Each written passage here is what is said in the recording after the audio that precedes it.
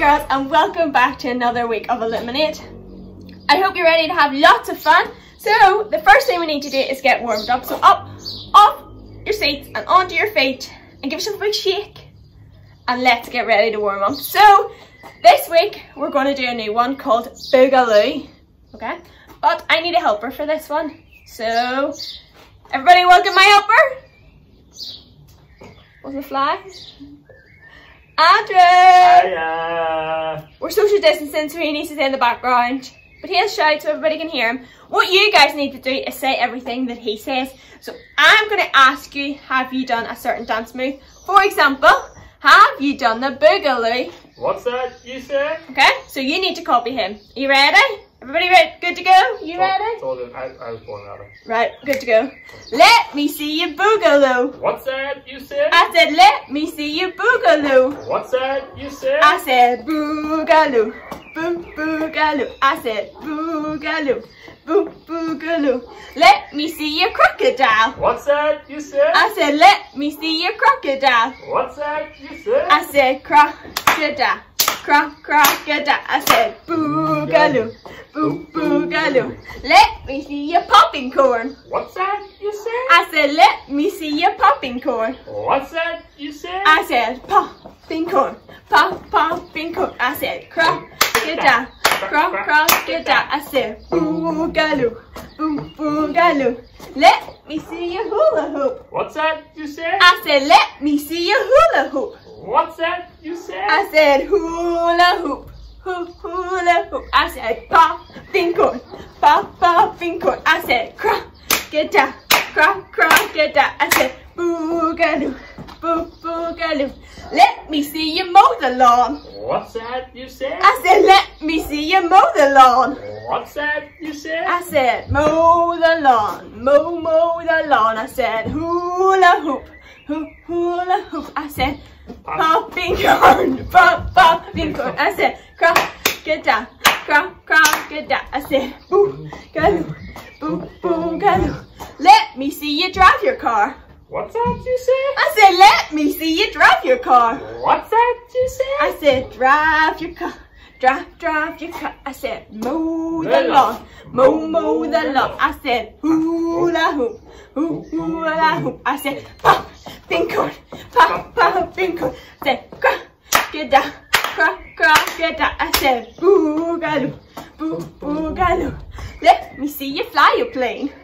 What's that you say? I said, let me see you fly your plane. What's that you say? I said, fly your plane. Fly your plane. I said, drive your car.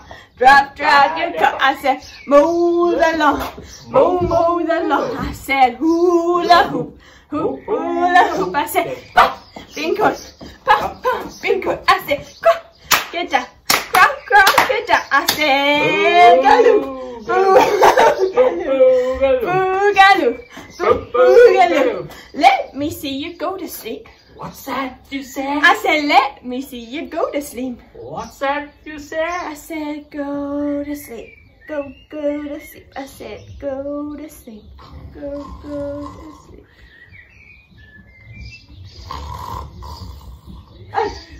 Just pretend. So boys and girls, are you all warmed up?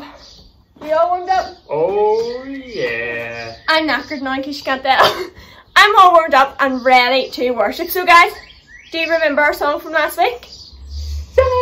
Shine. The inside out. Oh no. That's it. Shine. Don't From listen. the outside.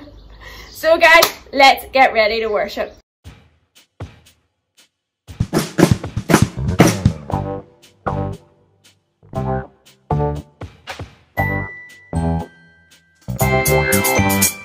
Shine from the inside out, that the world will see you live in me. Shine from the inside out, that the world will see you live in me. You know me and you love me, you fill me, so send me to shine from the inside out, that the world will see you live in me. Shine from the inside out, that the world will see you live in me.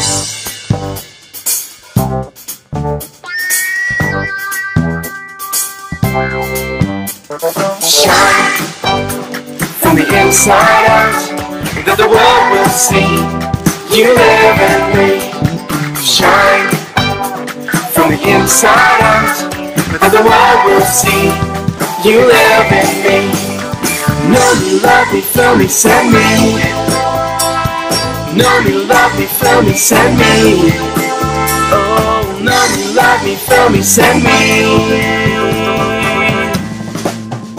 To shine from the inside out, that the world will see you live in me. Shine from the inside out, that the world will see you live in me. You know me, and you love me, you feel me, so send me. Know me, love me, feel me, send me. Know me, love me, feel me, send me.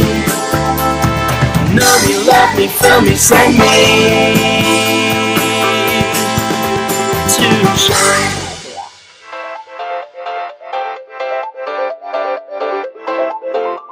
Good morning everybody, it's challenge time. Last week we saw the challengers do the mimes and it was fantastic, it was good fun, and Charlie did an amazing 40 seconds. But this week you've been sending in your challenges to see if you can beat Charlie. Let's watch them now and see how you get on. Hoover in. Yes. Riding a bicycle. Getting dressed. Pajamas. Yes. Head, shoulders, knees. Dancing. Shine. Yes. Washing your hair. Yes. Typing. Writing. Yes. Waking up. Salt and vinegar. Cereal. Breakfast. Reading your Bible. Dusting. Blowing away cobweb. Blowing out a candle. Yes. Cycling. Yay! Getting dressed. Oh, you can't. I didn't hear what was right. Let me see. Putting your clothes on. Yeah. Woo! Okay. Don't say it out loud, Harry. Is that dark? Like, no. Cold, shivering, Oh, like, rubbing your belly, hungry. no. Right, we'll move Oh on. dear. Okay. Oh dear, we're not doing very well. Wee. Writing a letter, reading a computer, typing a computer, emailing, Just use a pencil and paper, you know. writing a list, No. doing work, Yeah, what work? homework. Yeah, like school work, yeah. Okay. How are you meant to do this? Like, list and you go, you eat into the bowl, like, no. Are you like making something, like No, cooking, yeah, baking, kind of. baking dinner, making a cake, No. stirring, eating? Yeah, eating cereal, whatever. Okay. Oh.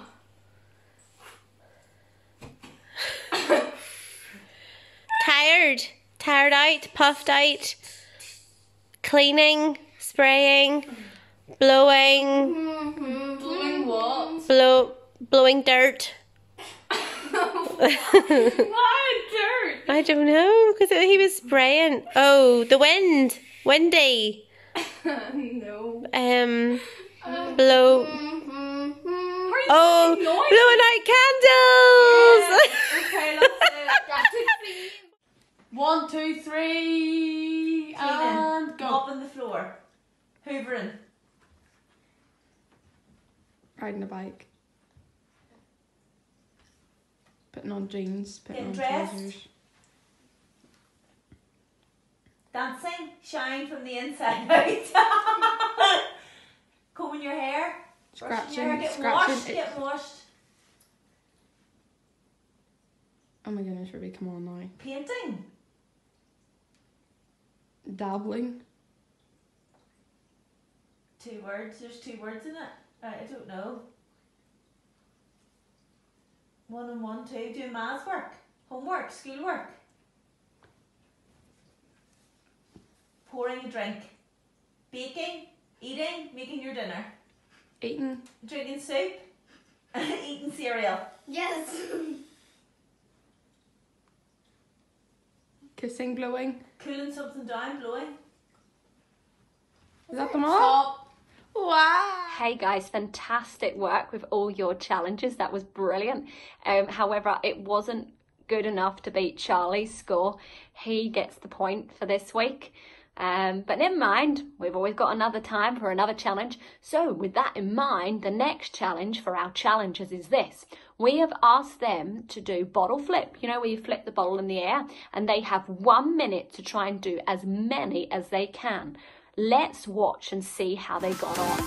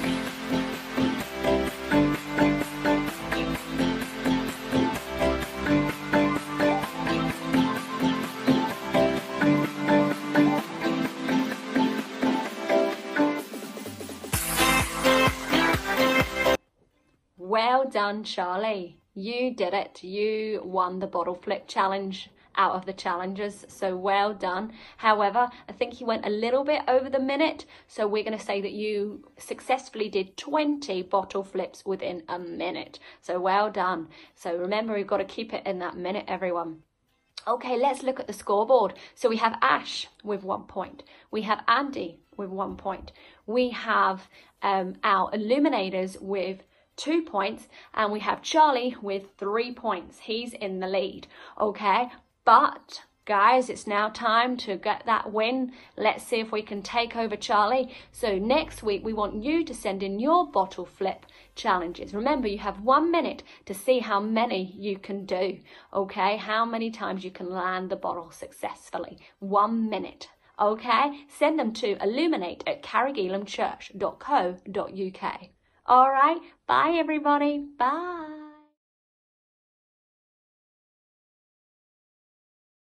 So boys and girls, it is now time for us to do our memory verse. So you might remember this one. It's from last year's Illuminate Club. Have a guess what it is? All right, Fitz might give it away. It's John 3:16 rap. So everybody up off your seats, give yourself a big shake. Let's get ready to do it.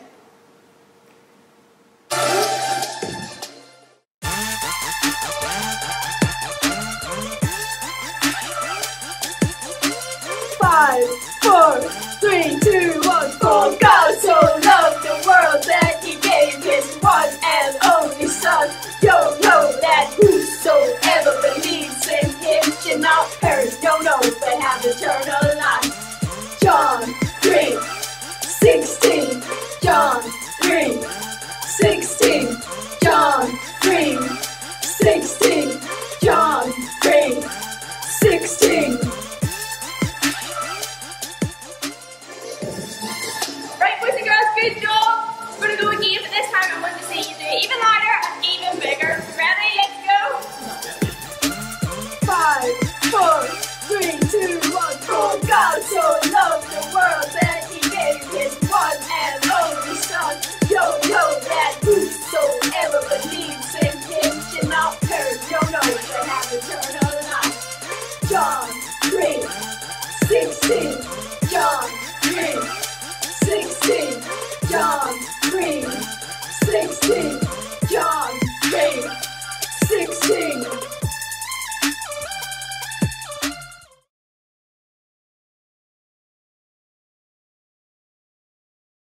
Hey guys, it's results time now for our quiz.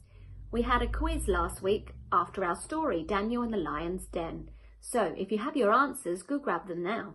Question number 1. What did Daniel do every day, 3 times a day? Answer. He prayed and he did it 3 times a day. Question number 2. Why did the other king's advisors not like Daniel? The answer is they didn't like him because the king trusted him the most. So he was the king's favourite, and that made the advisors jealous. Question number 3. Daniel could do no wrong in the king's eyes, but the other advisors needed to get rid of him because of this. How did they decide to get rid of him? The answer is they created a new law that meant that you could only worship the king, King Darius, and no one else. Question number 4. When Daniel knew he could get into lots of trouble for breaking the law and end up in the den, what did he do? Answer. He carried on praying and thanking God anyway. Question number 5. If you get upset or have a problem or some bad situation, what can you do? The answer is pray. Pray to God, talk to God, and your parents too.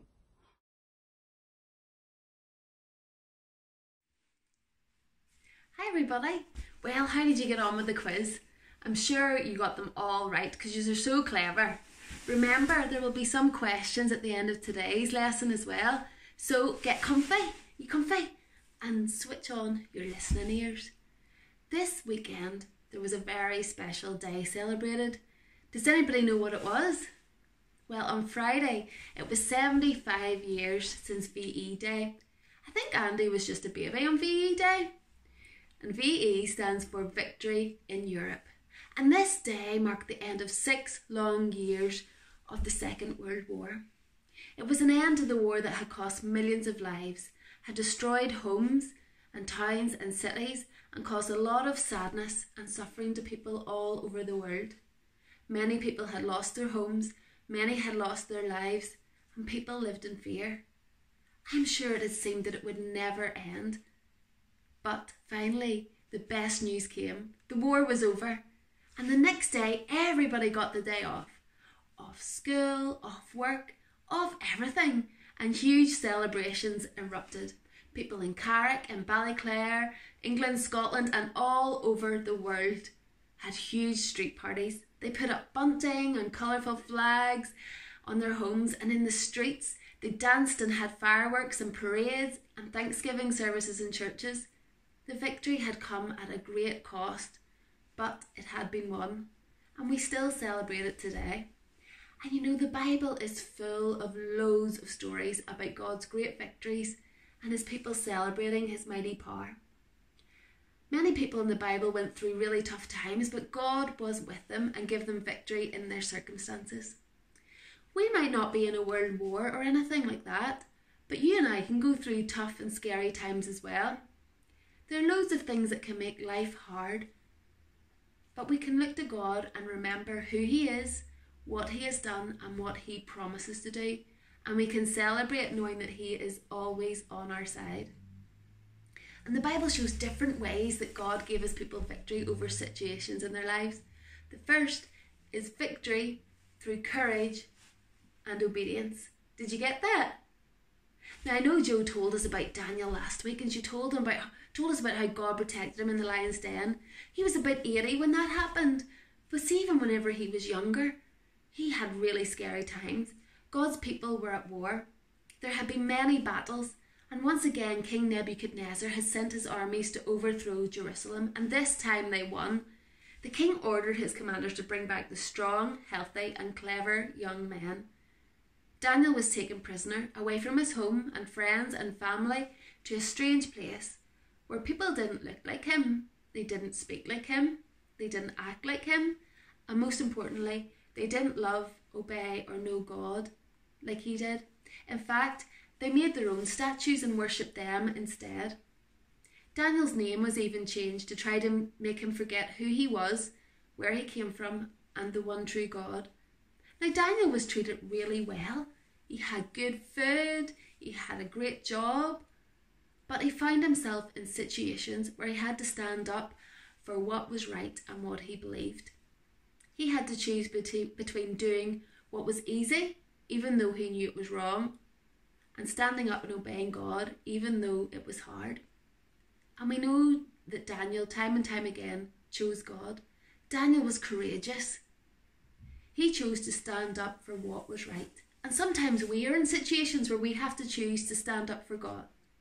Maybe our friends are making jokes or saying words we know they shouldn't really be saying, but because there's no adults about, then, they think it's okay. We can choose to join in with them or to walk away and not be involved. Maybe people are making fun of somebody in school who's a bit different to us. We can be tempted to join in and just say, oh, sure, it's a wee bit of fun. Or we could stick up for the other person and be a good friend to them. It is sometimes hard to do the right thing. We don't want people to laugh at us or think we're scared. Daniel chose to be brave, and God honoured and protected him, even in the lion's den. He was made top man in the kingdom and served under 4 kings. The Bible tells us, be strong and brave, don't be discouraged, for God will be with you wherever you go. Remember, the God who was with Daniel in the lion's den is the God who promises to be with us always too. And the second one is victory through faith. Who remembers David? We all know that David had faith in God. I mean, he went out and fought a giant. Would you go out and fight a giant? I don't think I would fancy it. But did you know that he wrote lots of songs? They're kind of like prayers as well. They are called the Psalms. They're very famous and they are full of David's worship to God.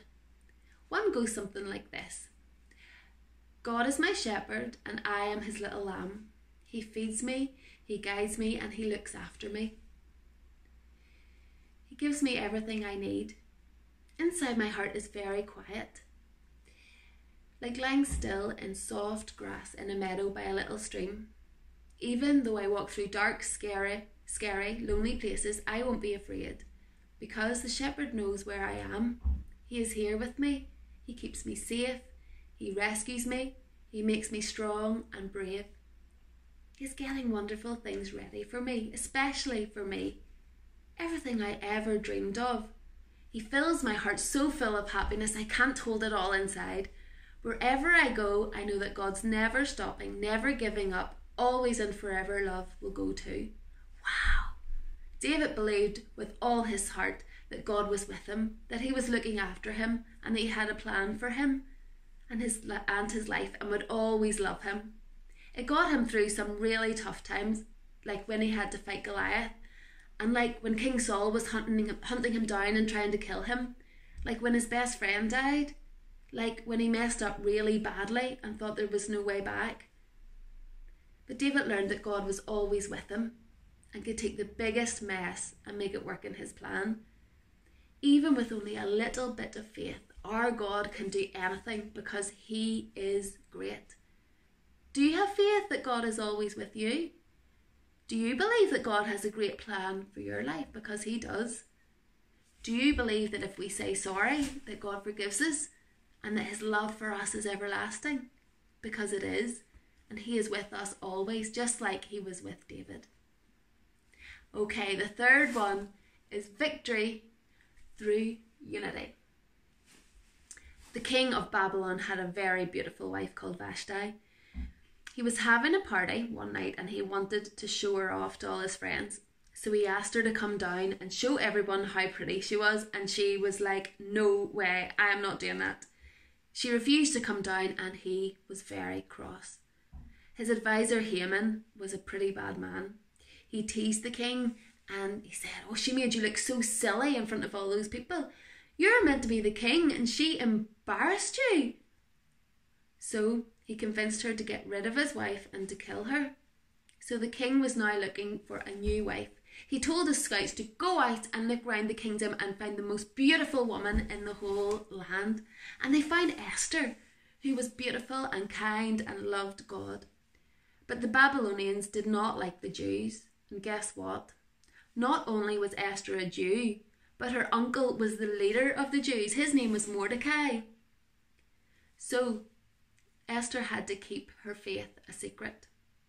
Esther became queen, and Haman became more and more powerful. Soon he was prime minister.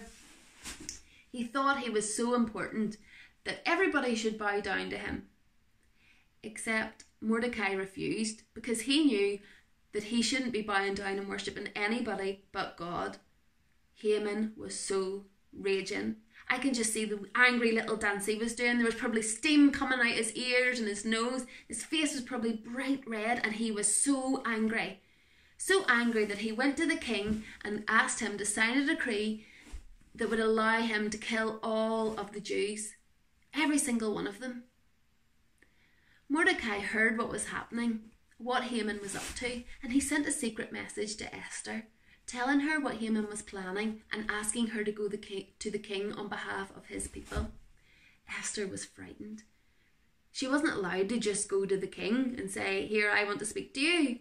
He had to call for her, and she remembered what had happened to his last queen.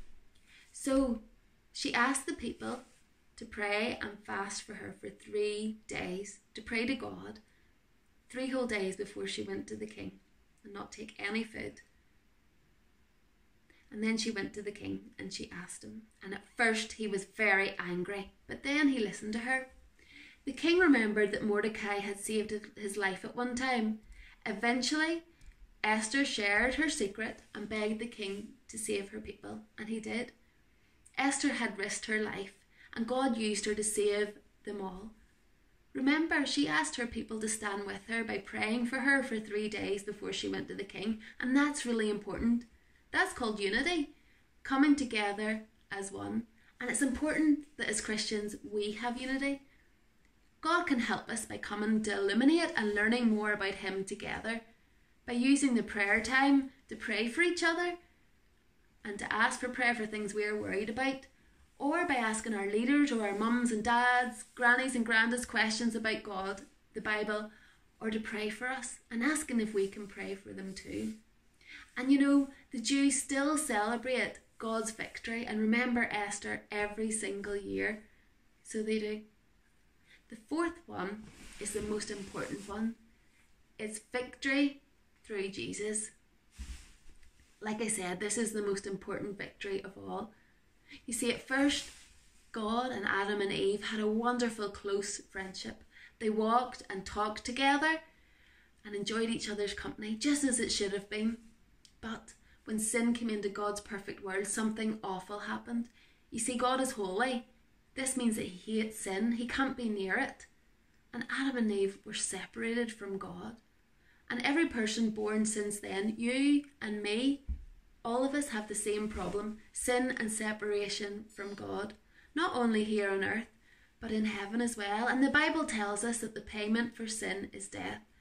But God didn't want it to be like this. He didn't. Because He loves us and He wants to have a relationship with us. And you know, He had an amazing rescue plan. And Jesus came down from heaven. And even though He was the only person who had never sinned, He was the only person who didn't deserve death, He died in our place. He died on the cross for all my sins and all your sins. And the soldiers laughed at Him and said, "You say you've come to rescue us, but you can't even rescue yourself." But you know, they were wrong. It wasn't the nails that held Jesus on the tree. It was love for you and me. And we know that Jesus was dead and buried. But He did not stay dead. He rose again 3 days later, because He had victory and power over Satan and death and sin, and there is nothing greater than Him.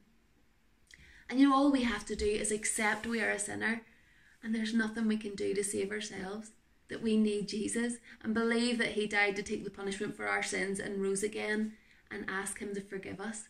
Have you done that? Have you had your sins forgiven? Will you go to heaven one day? Because that's what the reward is. The Bible tells us that the gift of God is eternal life in heaven. And you know, this was the greatest victory of all. And the greatest victory deserves the biggest party. The Bible tells us that when someone comes to Jesus, there is a huge celebration in heaven. Has there been a celebration in heaven over you yet? And if you've had your sins forgiven, and if you are a Christian, then we are God's friend and a member of his family. He wants us to have victory every day. He wants us to grow to be more like him. And here's a handy way to remember how to grow to be more like Jesus.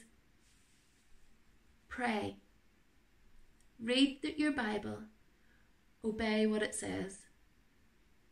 Tell others about Jesus and go to church to learn more about him. And you know, that's a great way that we can have victory in our lives through Jesus. Okay, I'm just going to close in prayer. Dear Lord, thank you for the good time that we've had here today learning about you. We thank you, Lord, for all the amazing things that you have done. We thank you, Lord, that nothing is stronger or bigger than you. We thank you, Lord, that you are always with us, that you have promised to never leave us. And Lord, thank you for keeping us safe and well. Lord, I ask you that we'll have a good day together with our families and bring us back together next week. Amen.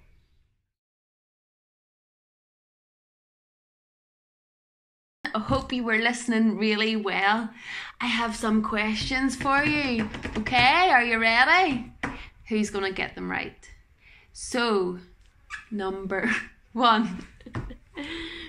What day was celebrated this weekend and how many years ago did it happen? Okay. Number 2.